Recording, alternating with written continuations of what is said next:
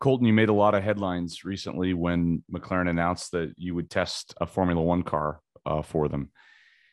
How long was that process in the making for you? Um, yeah, I mean, it was always a goal of mine was to be able to get in one of those cars and see what they're actually like.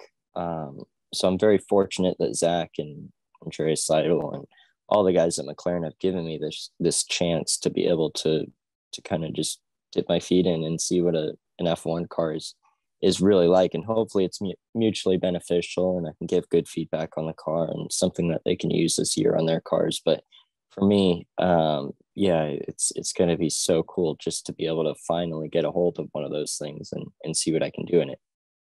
When did Zach? You've probably known Zach for a long time. I'm sure Yeah. he's been around the racing world. We've had him on this program talking about how long he was involved in IndyCar. When did Zach first approach you? When did you get to know him? I probably first met Zach in maybe late 2018, early 2019, when they were looking at doing an IndyCar program.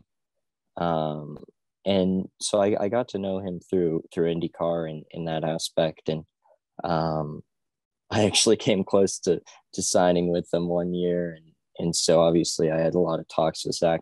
But yeah, I don't remember exactly where I was and how it happened, but it all happened very fast. About um, Zach said, he's interested in letting me test one of their cars. And of course, I was all for it because it's going to be a great opportunity for me just to get in one of those things. So, yeah, I've known Zach for maybe 3 years now, and never really talked about F1 with him. It's always been, just talking about racing in general because he's such a car head. So it's cool that he was, able to give me the opportunity to be testing his cars.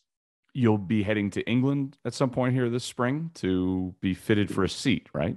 Yeah, yeah. At the end of June, I'll be going over there, get fit in the seat, and then obviously we'll do some sim work and stuff ahead of preparing for the test. Do you have any more clarity on where you'll be testing or the kind of time frame? Yeah, I know when and where I'll be testing for the first set of days, but yeah, it hasn't been released yet, so I'm not sure if I can say or not. But yeah, it'll be before the end of the IndyCar season, and then I think more will come after the end of the IndyCar season. So, yeah, And you've never been in a Formula One car. never, never. I don't even think I've ever sat in one. So yeah, it'll be a cool experience.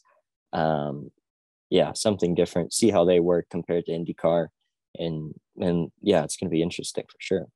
You mentioned the simulator too. There's a lot of talk about how amazing the simulator is that McLaren has. Right. Yeah, I got to go over there actually in like 2019. I did some sim work with them. And it was, very interesting to see everything. Whereas, sim work over here, we don't have like in-house sims. It's all done through engine manufacturers, and they pump up most of the money in because it is a lot of money to get those things running and keep them running at a high level. So, um, yeah, it's very interesting. They write their own stuff, all their own code. The cars are their own program and stuff. So yeah, it's really cool. Can't wait to get Well, back. I haven't been there in so long. So when I've been to that facility, it is something that's out of a James Bond it is. film. Yeah, it's incredible. It's incredible. But I mean, obviously the money that they're working with in F1 is also incredible. So you need a facility like that. Um, okay, maybe it doesn't need to look that cool because it looks just like badass and It there's so does many look, layers and levels to it.